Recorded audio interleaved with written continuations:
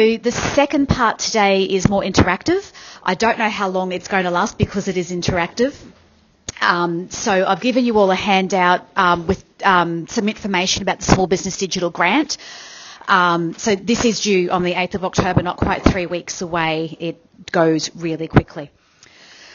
So today we are going to go through a pretend business with a pretend project. We're going to assess eligibility, we're going to assess return on investment, and we're going to look at the structure of what the application would look like. So we're applying the principles from the first part of today. Okay, so eligibility. This is the eligibility directly from the grant website. You have to be able to answer yes to all of these questions. When you apply online, it's via a portal and you have to click on a radio button. I've never clicked no to see what would happen, but I imagine it would just boot you out. So, again, if you have to squint, you're not a good fit. So this one, the criteria are actually fairly broad. A Queensland-based business, fewer than 20 employees, annual turnover less than 20 million, active ABN, registered for GST, and you have a headquarters in Queensland. So, for example, if you're a national company but you have a branch in Queensland, that branch is eligible. Has anyone heard of this grant before or applied for it before? No? Okay. One of the things I get a lot is, can I use this to get a new laptop? No. Please don't ask me that. Okay, so the grant purpose. So the whole idea of this is to make small businesses more competitive, more engaged in the local economy, more able to interact with people online and overseas. Matched funding. So what that means is for every $1,000 from the government, you have to come up with $1,000, and they pay you back after the project is done. So if you apply for $6,000, you're going to have to find 12, and you're not getting the 6 back until the end of the project. Just a cash flow thing. It can make it really hard for a small business, and you need to know that before you apply because it can be really disappointing. Isn't that counterproductive? Like it's the small business opportunity. Completely agree. I completely agree with you. You are very welcome to pass that feedback to the Queensland government. No. Sorry, I didn't think you were having a go. I absolutely agree with you. And you can actually see people deflate when they realise they've got to come up with this stack of money. If you had money, you wouldn't be applying for a grant, right? Yeah. So it's better than a kick in the pants, but it's not as helpful as it could be. I completely agree. But it actually makes sense in making you save the money as well while you're investing. You're actually matching half of the cost that has been spent and not a projection, right? That's right. In the application, you have to show how the technology or services will enhance your digital capabilities, help you employ more staff, be more competitive. So one of the things that happens really frequently is people say, well, if I bought a computer, I could employ another staff member. And that is a valid argument, but it's not enough to win this grant. It's really popular. Projects that better align are going to be successful before that will be.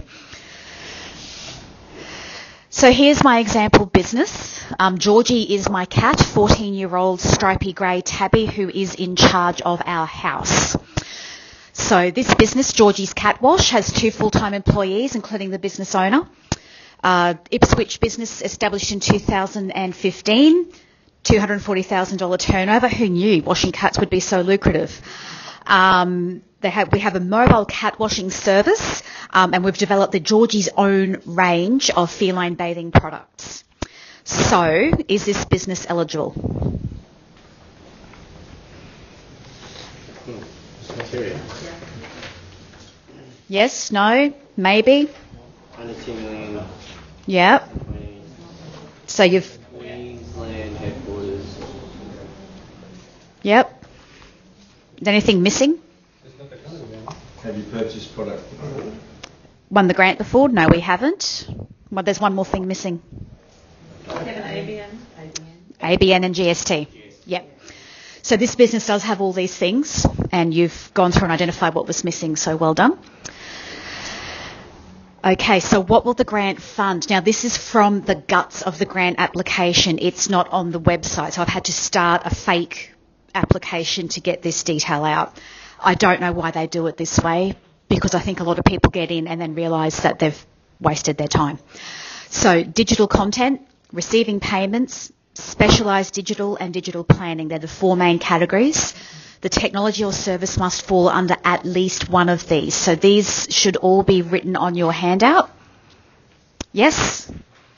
Page 2. So you don't have to write it down if you don't want to. But there's something to bear in mind as we look for a project for Georgie's Cat Wash Services. So the first example project from Georgie's Cat Wash, the owner would like to update the business's website, video clips of cat washing techniques, a booking function for cat washing, online payment processing for goods and services, and online shopping worldwide for the Georgie's own range of feline bathing products. So does this project meet at least one of the four key areas? Yep. Which one or ones? Digital content, receiving payment. Absolutely. Yep. They'll start that again. Oh, you're listening. I'm so proud. Okay. So here's another project. The owner of Georgie's Cat Wash would like a new computer and printer, wouldn't we all? But she also, yeah, put up your hand. I know somewhere you can buy these things. Just, I know, smooth, right? So in addition to that, she wants to update the website. Very, very worthy. Lost and found page to help reunite cats with their humans. Fundraising for vet care for homeless kitties. And testimonials from cats who love their Georgie's own bathing products. So what about this project? Specialised digital media? Mm-hmm. Digital content creation, if you're talking about mobile apps and that type of thing. Yep. They create. Yep, absolutely. But how does the purchase of a new computer and accessories link into the website? Oh, it doesn't. She just wants it. So, really good point. The other thing with this is, while these things are technically developing digital content, it's not clear how they're going to help Georgie's Cat Wash grow or how they're going to help it employ more people, engage with the global economy. So on the surface of it, it doesn't look too bad. But if one of you came to me with a project like this, I would respectfully advise that I didn't think your chances of success were high. Yeah. But yeah, very worthy. Okay, so the return on investment for this grant, what they want to know is what's going to happen 6 months after the project has ended. So we're going to go with project 1, which is the video clips, the booking function, online payment. So the business owner estimates it's going to take 10 hours to write, edit and review the submission. The real cost to the business of her time is $100 an hour. It's going to save her 2 hours a week of admin time, increase bookings by 30%. And sales of the bathing products comprise $10,000 per year of turnover at the moment, which is expected to double. So I've made some assumptions here, and I know these figures are not realistic. Before anyone thinks I've lost any business sense, I know it's not real. So you'll remember I said that Georgie's Cat Wash has 2 full-time employees and one is the owner. So the owner is the one that has to find the 10 hours to write, edit and review the submission while taking care of customers and washing the cats and doing the books and updating the website and buying food and all the things for life. So we said $240,000 turnover, so $10,000 of that is the bathing products because the kitties like to smell lovely and nice. So what that turns into in money is it costs $1,000 to apply for the grant. 2 hours per week over 6 months is 52 hours or $5,200. 30% increase in online bookings is an extra $17,250. I did calculate it twice just to check. And doubling the sales of the bathing products is an extra $5,000 in 6 months. So when we add all that up, the return on investment over 6 months, if it's successful, $26,450, which is better than a smack in the mouth. How much is Georgie's Cat Wash going to lose if they're not successful? $1,000. So probably for a business like this, that's feasible. You don't calculate wanting to lose, but you can. This simple calculation obviously doesn't take into account the wages of employing a new person and all those sorts of things. It's simple because it's a workshop, it's not a cost accounting approach. Okay, so the business is eligible, project one is eligible, ROI project calculations shows let's go ahead. What grant strategy will the owner use? So this is when we go back to the purpose of the grant. So enable the business to work smarter, engage with the global economy, online business opportunities, enhance digital capability, be more competitive, employ more staff. So this money is to help businesses grow. So we have to bear that in mind when we write the application. Stop now! So the business is going to need a videographer and editor, a web host. Do we know anyone that can do that? Fantastic. Web developer, do we know anyone who can do that? So the business owner needs to get those quotes, so she needs to do that now. Now, writing for the audience. So who's going to benefit? What's going to happen? Where's it going to happen? When? Why does it need to happen? How much is it going to cost? And how is it going to happen? And the key questions, so you have these on your handout as well. The project title, 15 words or less. Short description of a project. Which technology or services are covered. Start and end dates. Clear outline of how the technology and services will enhance the digital capabilities. And an explanation of how it will assist you to grow revenue, profit, save time and create jobs. So this is now more of the interactive bit of it because we are going to work together to come up with the outline of some answers. So if we go back to the title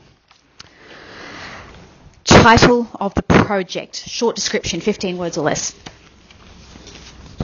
Don't all rush me. So we're trying to demonstrate a summary. What is this project called? So the project is building the website, creating content, engaging a booking function, and engaging e-commerce. All right. I've come up with something really basic, and it's not an elaborate title. I couldn't even come up with something catchy. Georgie's Cat Wash expansion to provide online bookings, purchase and payments. So this tells the grant reviewer exactly what Georgie's Cat Wash is trying to do with the grant, and it covers over the purpose of the grant. So they should keep reading. Let's hope so. So the short description, who, what, where, when, why, how. So who's going to benefit if they get the grant? The business owner, absolutely, and, you know, by extension, the kitties of southeast Queensland and around the world. Where is it going to happen? Yep, southeast Queensland and? Global market. Yep, and who's going to buy the Georgie's own pet bathing range? In Japan. Probably, actually, they would. So we've got international people as well. Okay, so what is it? What are we doing? We're updating the website to engage these things. That's pretty much what the project is about. When are we doing it? Well, we have a proposed start date and end date. So what they're getting at here is you can't buy anything before you get the grant and then get paid back for it. They want receipts with dates. And it's a project, so it has a start date and end date. And the why is because we want to grow the business. That's why. We want to be more competitive, engage in the local economy, create jobs. So what's the turnaround time on this particular grant? So it closes on the 8th? Yep. 6 weeks, so you can start from January.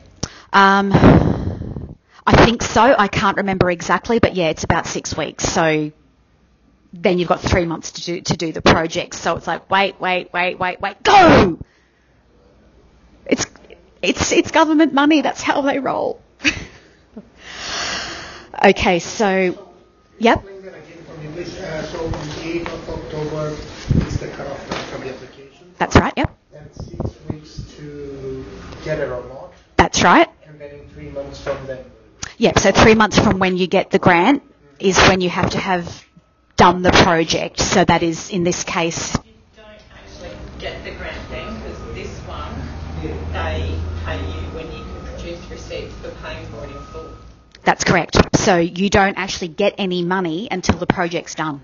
I think isn't there intent behind this is that, like, it feels like the way that it's set up is that as a business, as a small business, your intention would be to pursue this project anyway, and it's that this comes in as an added kind of opportunity or bonus. I don't think, from my understanding, this type of grant is that you only do it if you get the grant. I think their intention is that as a business you're choosing to do this. This will assist and help you. Yep. Does that make sense? Yep. Did everyone hear that? So yeah, you're right. Often, Nicole. Yeah. And again, I do understand that's frustrating. I get it. Yeah. I guess it's like an incentive to believe in your business. Yeah. It is. So if you believe in your business, doesn't matter the money, you will do it. Yep. You will get as an incentive, and then you can escalate. Yep. Yep. So you have to remember the policy that the government is trying to enact with this grant. It's about jobs and growth, which if you're a winner, they're going to more likely back a winner. But if you're a brand new startup with no capital, it's a lot harder to write a compelling case for a grant like this. They do ask for all that financial information. So what was your turnover in the last financial year? How many staff do you have? How much time will this save you? How many staff will you have in 6 months? What's the expected increase in turnover? And they only talk about turnover. They don't talk about profit, and they don't talk about profitability. So you can be turning over $500,000 a year and still be, shopping at Aldi and riding your bicycle everywhere because you've got no money for petrol, especially at the moment, right? Yeah. So, and then that can work against you as well. If you've got good turnover, they might look at it and go, well, you don't need the money. So it is difficult.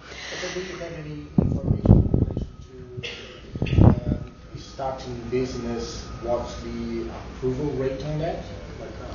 It's really depending on that backup information. Do you mean the rate of new businesses who are successful with this grant? I don't know. Unfortunately, I'd love to know, but I don't have a friend who can help me with this program with some inside information. But if anyone does... Did they pick up the phone and talk to you at all? Or was it all paper-based? The funding body?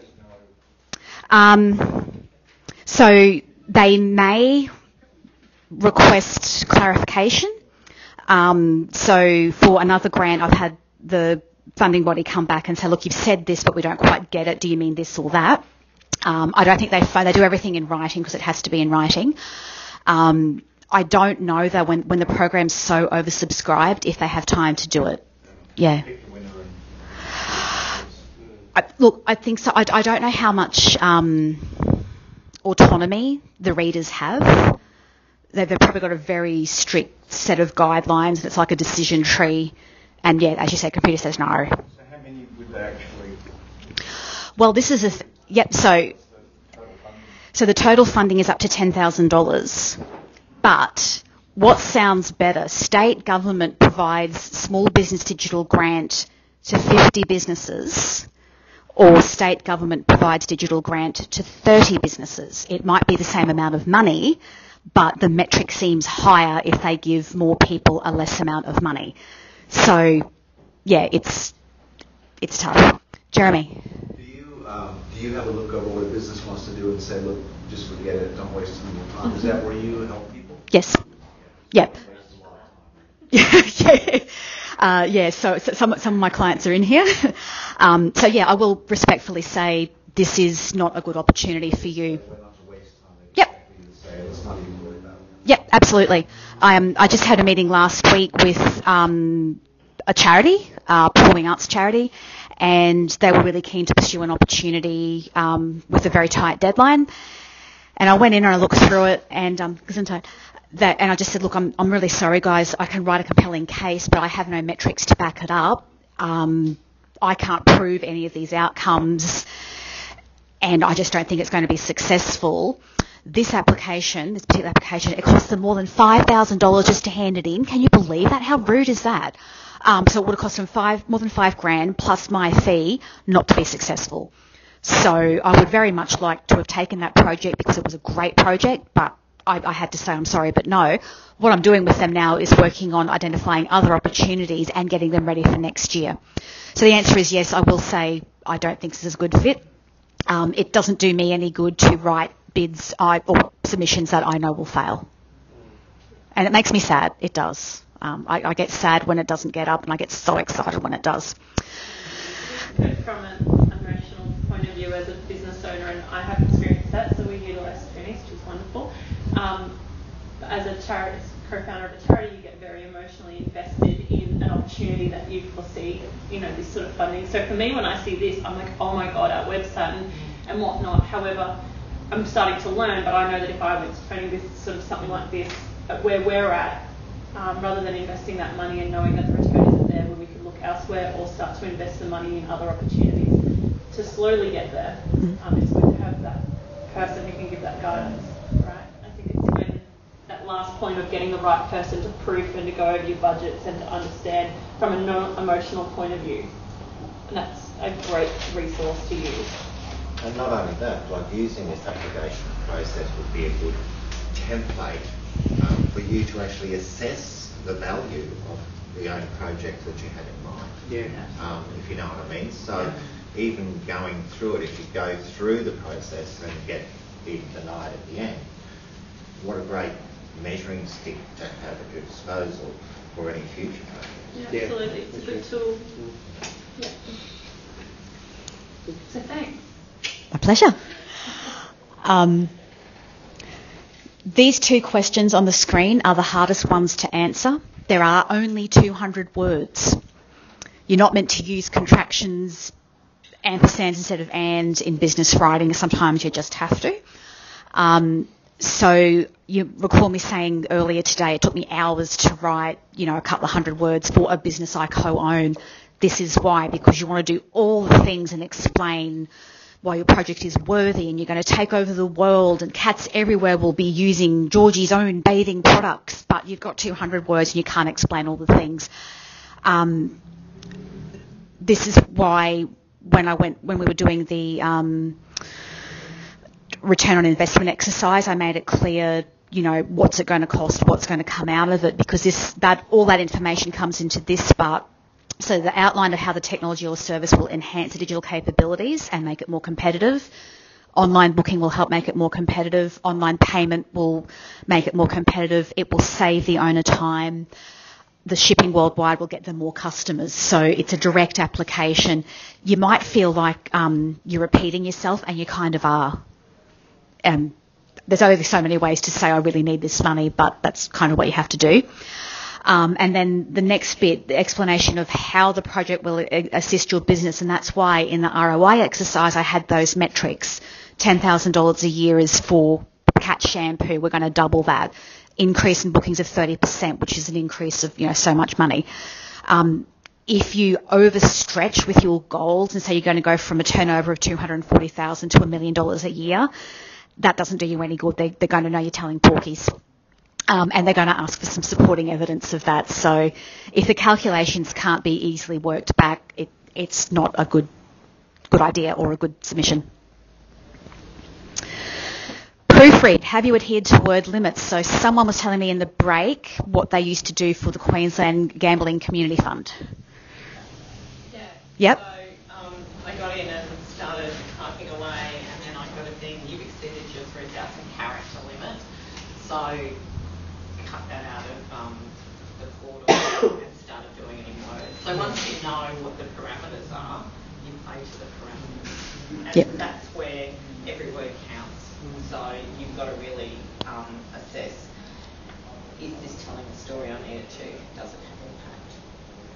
Exactly right. So yes, some grants have character limits. It is the most amazing thing, and it's mind-boggling. And that's when you stop using your big fantastic words and start using good. Okay, are your quotes fit for purpose? So some quotes are really straightforward. I am buying a remote control and it's going to cost me $20. A quote for service is not straightforward and needs to demonstrate how the service provided is fitting in with the grant program. So, for example, if you're engaging some digital services, including coaching, it might be that you're getting a web developer in, and part of her or his work will also be to train you how to use WordPress. But the quote needs to be quite specific. I actually do review the quotes as well when I help clients with this grant, and it has proven successful. For another grant, it's proven successful to review the quotes as well as the submission. I haven't done it for this grant in particular, though, just for another one. Does your budget balance? Sounds really basic, but if you're typing on a keypad, you get your 8 and your 5 mixed up. If they don't come back to you and say, we need clarification, it might look like you're sloppy, it might look like you're fibbing. I don't know if they're going to give you the benefit of the doubt because there are so many applications. And can you prove the assumptions if required? So I made assumptions earlier on about the increase in business. Can I prove them? Have actually done my business numbers and gone, right, if this, then that, because, and are those assumptions reasonable? So, in this case, we can't assume that every cat owner in southeast Queensland suddenly has more disposable income. We can't assume that all customers will be repeat customers. So there's just things like that. You've got to be quite sensible with it. I don't know if you have a mate who's an accountant and will do it for free, maybe bounce it off them.